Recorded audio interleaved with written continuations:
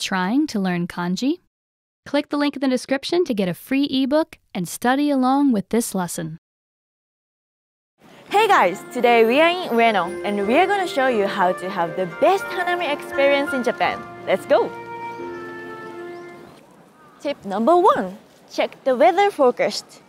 The weather in spring is unpredictable, so make sure to check the weather forecast and not go on a rainy day. Rainy day in Japanese is ame no hi, and good weather in Japanese is ii tenki.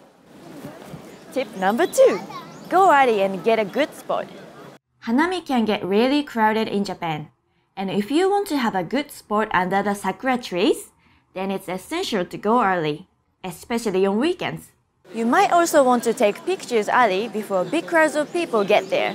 If you're thinking about meeting up with your friends, make sure to pick a less crowded or an easy place.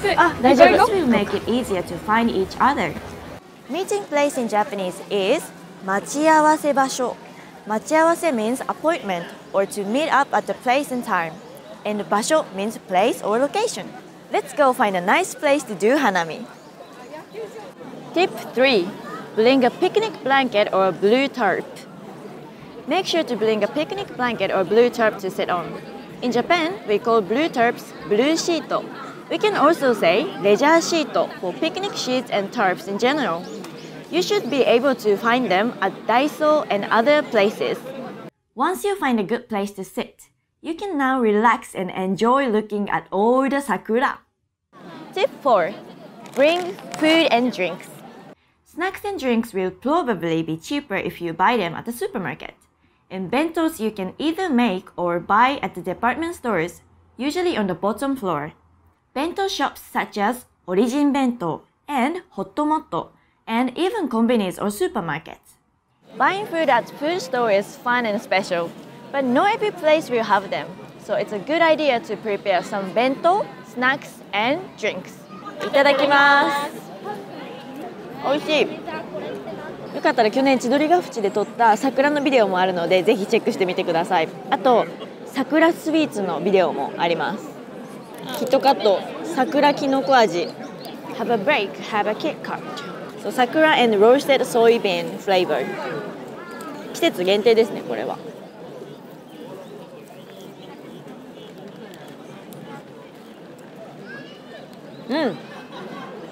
最初にきな粉がブワってきてその後に桜桜って出てくる感じ桜はこんなにしないよね。そうしない。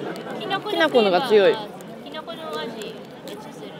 色もねきな粉色。きな粉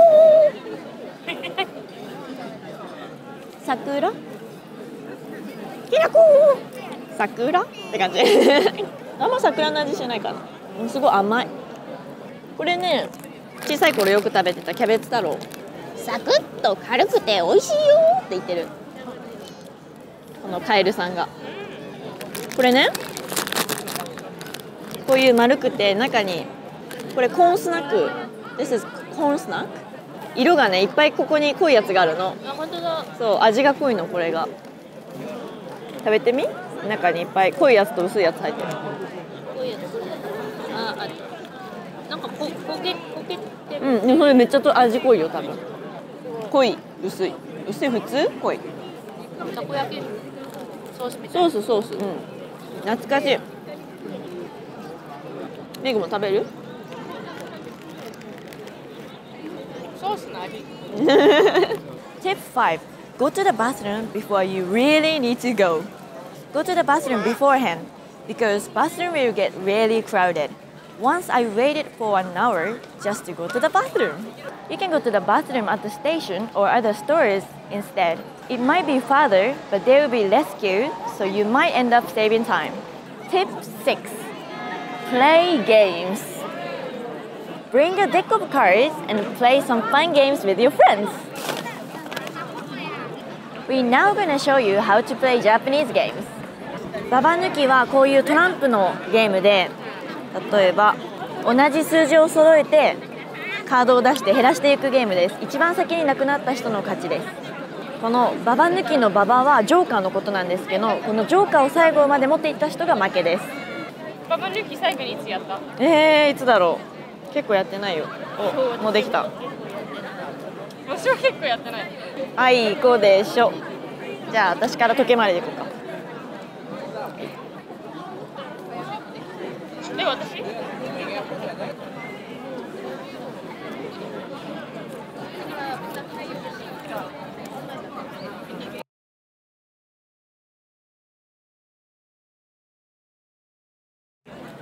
あ、やべえ、勝つ。やった終わった。あ、まだだ。ごめん。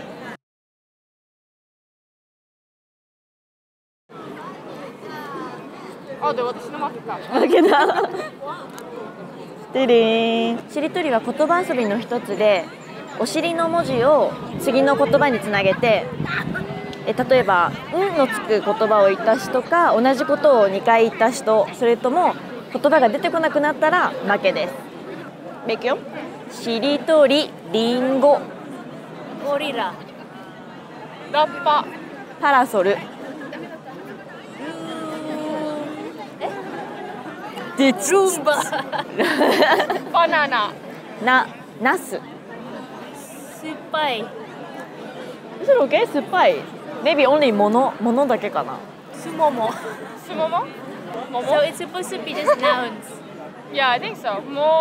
でルールは変えれるけど、普通は多分ものだけ、ナウンだけ。森？あ、やば。んがつくとこだった。リズム。無理。理科。髪。ヘアの髪で。みかん。If you like music, why not bring a speaker too? Tip 7. Bling layers. Bling layers to stay warm. Even if it's warm when you leave the house, it might be cold in the evening. Tip number 8. Clean up after yourself. After enjoying Hanami, make sure to clean up. Cleaning up in Japanese is 片付け. Let's clean up. 片付けましょう. Even if you don't see trash cans, make sure to still bring all your trash with you. If you enjoyed this video, please support us on Patreon. We release special behind-the-scenes videos and extra content only on Patreon. Just click the link in the video description to learn more. Here are today's keywords and phrases. 雨の日 rainy day. いい天気 good weather. 待ち合わせ場所 meeting place. ブルーシート blue turp. 場所取り place taking, saving a spot. 弁当 or lunchbox. 片付け cleaning up. I hope you now know how to have a great Hanami. Please let us know if you have any tips or what you're looking forward to doing. Thank you so much for watching this video. And don't forget to give a thumbs up for more videos like this and share it with your friends. And don't forget to check our site, japanesepod101.com to learn more Japanese. Bye! And not go. ごめんなさい。遅い。ちょっともう一回。いただきます。あれ？